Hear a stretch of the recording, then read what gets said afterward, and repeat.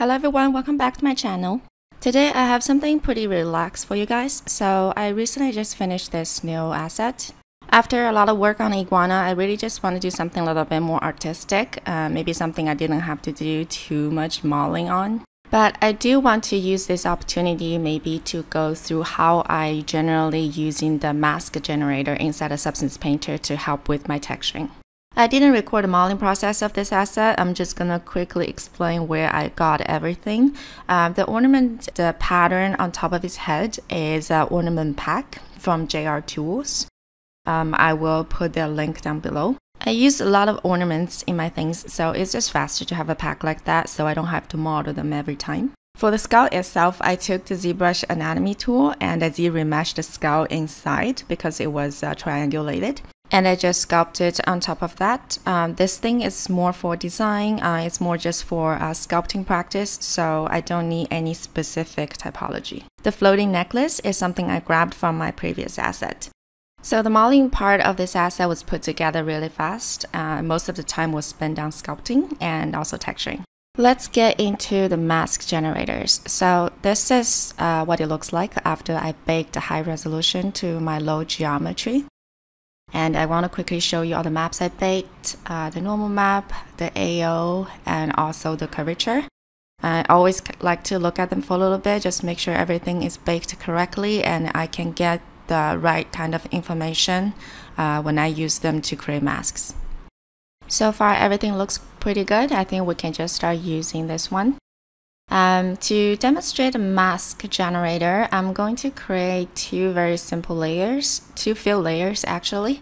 For those two fill layers, I'm only going to be needing the color map, so I'm going to turn off everything else to speed up the process. The program is reacting a little bit slow, so I'm going to change my viewport resolution to 2K actually. I found that in general, working in 2K is better. Everything reacts a little bit faster, and to be honest, as long as I have enough UDIM, I don't find a huge difference in terms of resolution. As you can see, I have about 10 UDIMs for this asset. Now I'm going to create the second fill layer, same as the first one. I'm going to turn off everything except for color.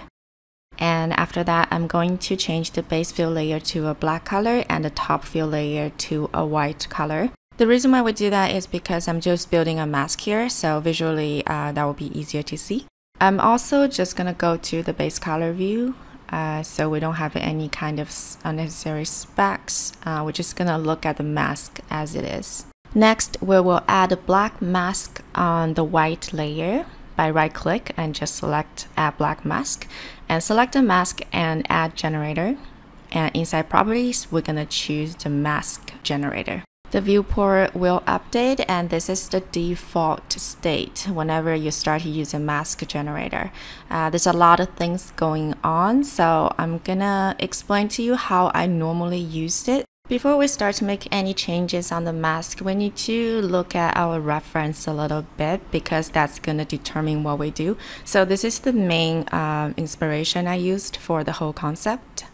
And I also collected quite a few kind of metal material and also bone material just to look at what kind of detail I want to put on this guy. So from this one, we can see that in general in the curvature area it's one material, but in the cavity area it's a different type of material. So that's kind of the look I'm trying to capture. Which means that I will have to make a nice curvature map just to capture that material, and also I need to make a nice cavity map to capture that kind of material. And I find that in a lot of assets this logic exists. You're always gonna find that in more like the surface area versus the cavity area, there's always a little bit of a difference. Either it's weathering or the material started to change because of the real world scenarios. Looking at this sculpt, we can kind of see that as well. It just gets a little smoother on the edges and the color started to change a little bit.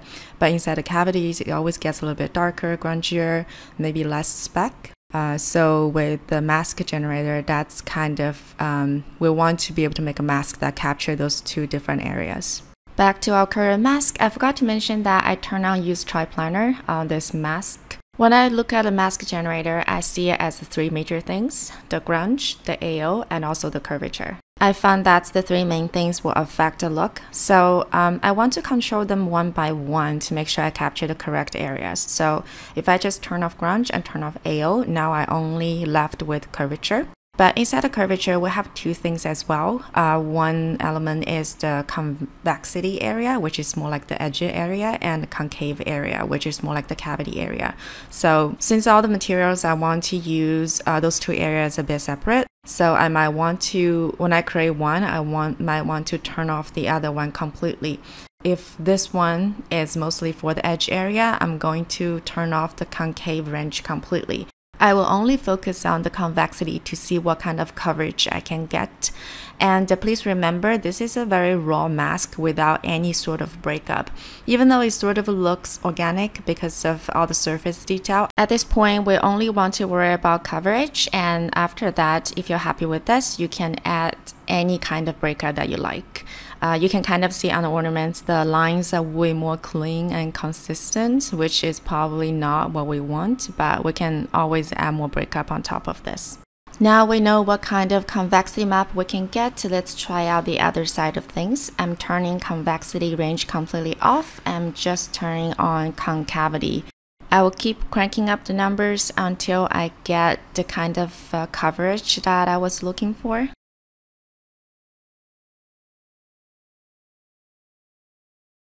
As you can see, the result is pretty good as well. Again, this is just the starting point. You can add anything you like on top of this.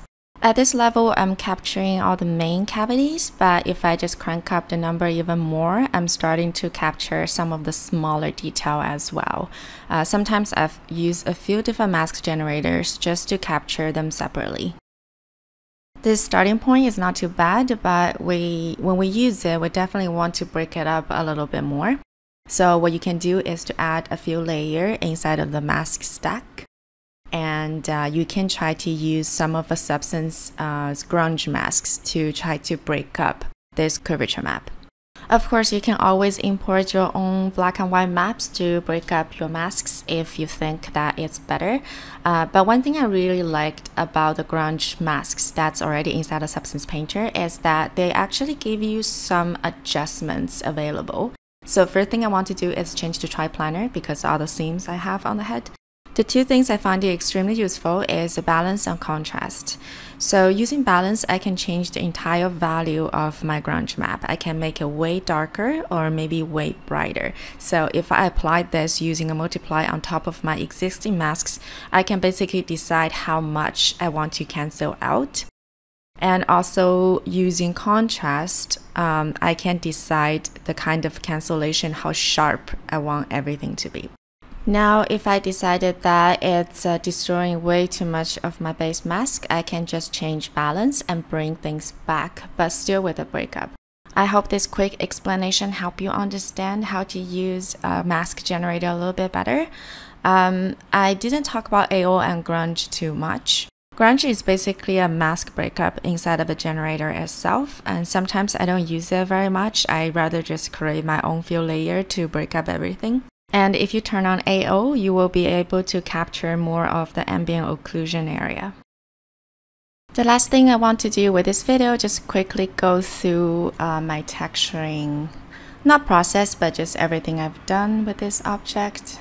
So I separated my main scene to three different things, the skull area, the gold, and the dark metal. So within the skull, let me just turn everything off so I can show you one by one what they do.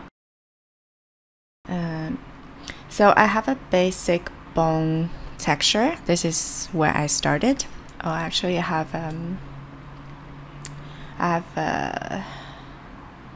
DOF on, so I'm just turn it off. And a veneer.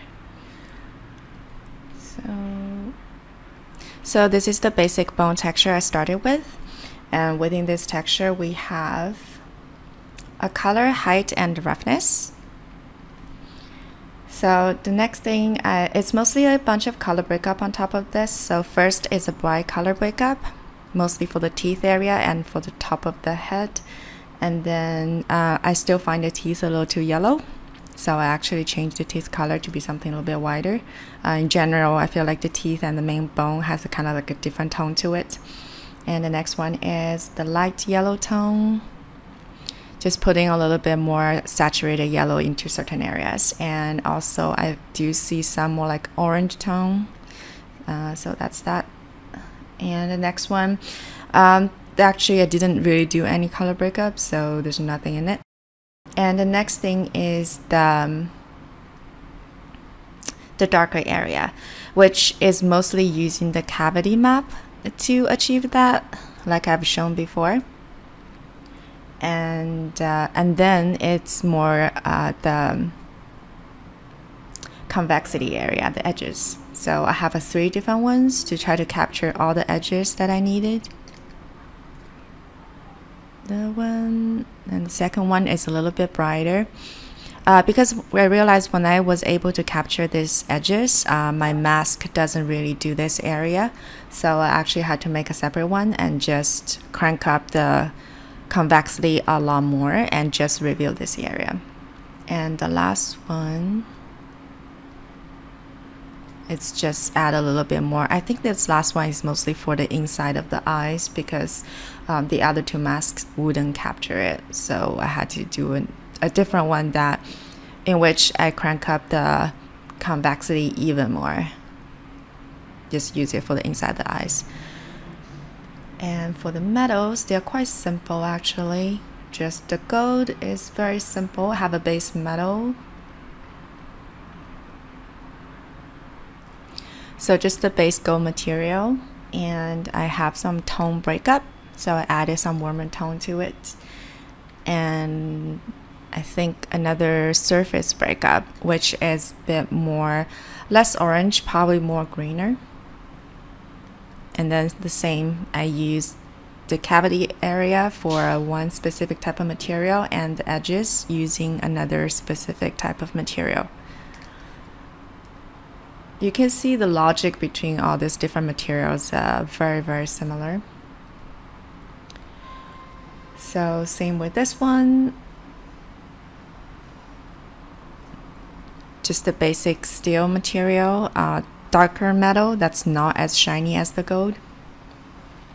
And this one to capture the edges, and this one to capture maybe some grunge and weathering inside of it. That is pretty matte in general. So that's everything I did with this guy. That is the end of the video. I hope you find it useful. It's entirely about mask generator, but I just use it so much, I feel like maybe it's useful to explain exactly how I do it. If you enjoy this type of content, please subscribe to my channel and give it a like. I will see you in the next one.